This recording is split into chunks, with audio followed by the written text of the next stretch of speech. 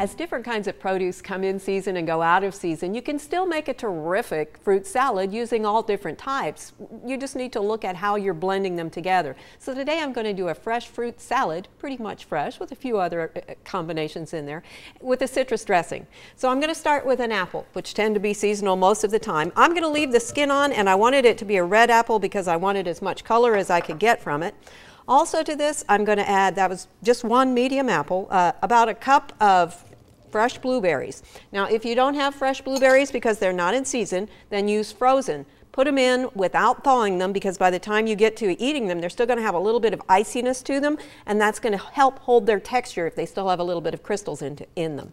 Here's one banana that's sliced. And again, this is something you're going to want to do fairly close, just like the apple, to when you're going to be able to put the dressing on, because you don't want it to discolor.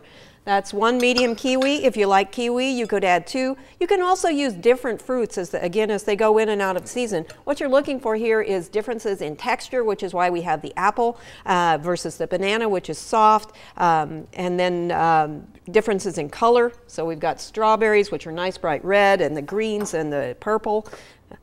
Some grapes.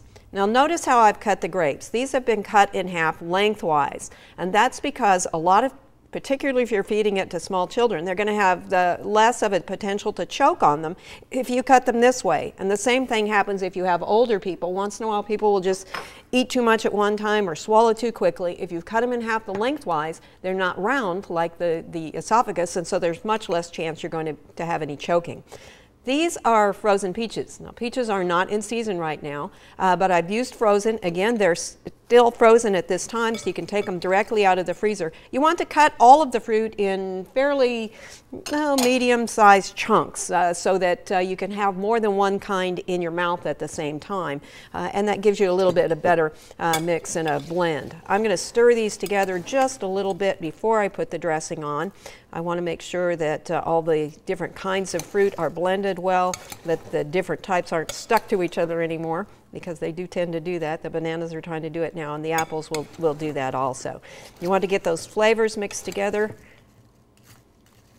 and then we'll go ahead and get the dressing ready. Now, have the ingredients for the dressing ready before you start cutting up the fruit, and that's because some of these fruits discolor. They oxidize really quickly.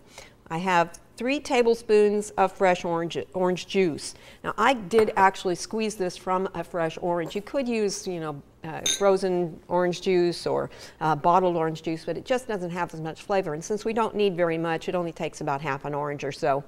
I also have a tablespoon of fresh lime juice, 1/8 of a teaspoon of dried powdered ginger, and then I'm just going to put in just a dash of nutmeg. Well, maybe 2. That was a pretty small one. You just want to get that hint of nutmeg. And then simply going to blend these together really well.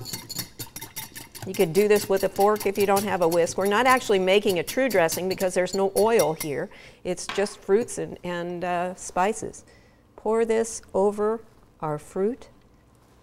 And then you want to blend it together with your spoon, just to make sure that you get all those things that are going to discolor covered with a little bit of the acid to help maintain them, and then also to spread all those flavors everywhere inside the bowl so that when everybody gets a serving, they're going to get a little bit of that nutmeg, a little bit of the ginger, the orange juice, and the lime. Now, this is so good. This can be a salad. It can also be a dessert. So I'm actually going to put it in a dessert bowl or a dessert dish. See if I can get some of everything in here.